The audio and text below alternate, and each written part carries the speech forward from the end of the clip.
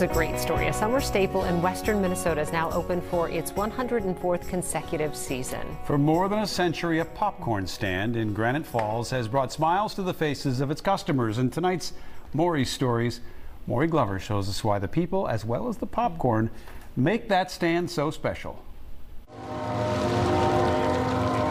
The location, the people, just fantastic here. For decades, Granite Falls was known for the power plant just down the Minnesota River that produced electricity for the western part of the state. Since I've been little, it's been here as long as I've been alive. But when summer rolls around, here we go. Go team.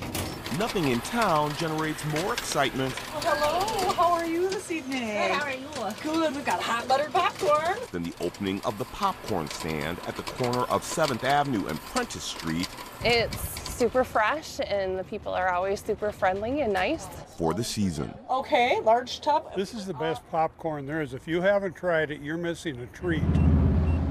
Hey, we get our share of anxiety going here when that time of the year rolls around.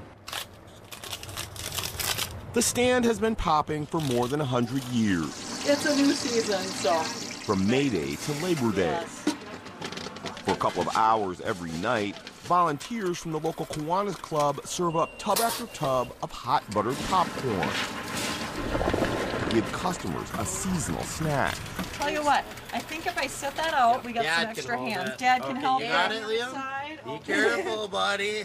Well, the opening day of the popcorn stand in Granite Falls is almost like a national holiday. So we literally have had people line up down the block here 3/4 of the way down, and yeah, it's just amazing. The stand itself is quite small, only 30 square feet.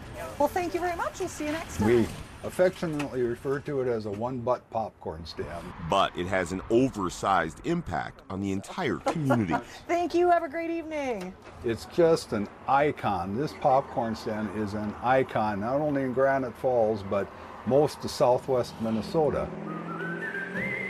The popcorn stand exploded onto the scene in 1919 after brothers Fred and Julius Ernston, who owned a business transporting train passengers to the hotels downtown, had a kernel of an idea to contribute to the Granite Falls annual summer festival with a mobile popcorn cart. The brothers built the first permanent structure in the late 20s, which lasted until 1969, when Fred's son Burnett constructed the current building, which was remodeled to look like a box of popcorn in the early 2000s. We believe it was some local contractors that built it, but we don't know who came up with the idea to make it look like a box of popcorn. Now the familiar fixture is a hot spot on Main Street to make new memories or relive old ones.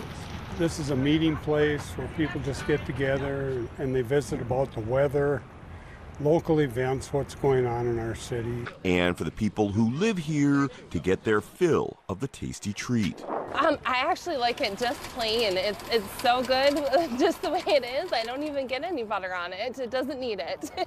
We'll get people from all over the place. We have people that live in Iowa and South Dakota that'll head to their lake cabin in northern Minnesota on a Friday night, and they'll make a special trip through here. Almost since the beginning, any popcorn left over at the end of the night is used to feed the ducks in the nearby river. We used to feed the ducks across the river there, and with my parents, a lot of good memories with that. Or the dogs, as the case may be.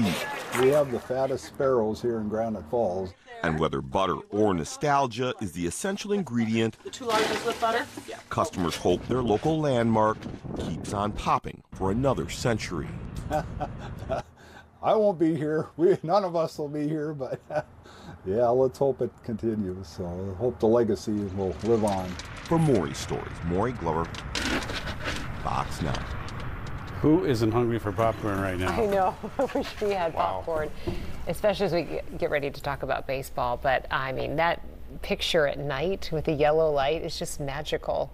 There's something about that kind of popcorn that's popped like that, and the real butter, and it's just so delicious. I'm so glad that it's still there, and I mean, popcorn will always be popular. Well,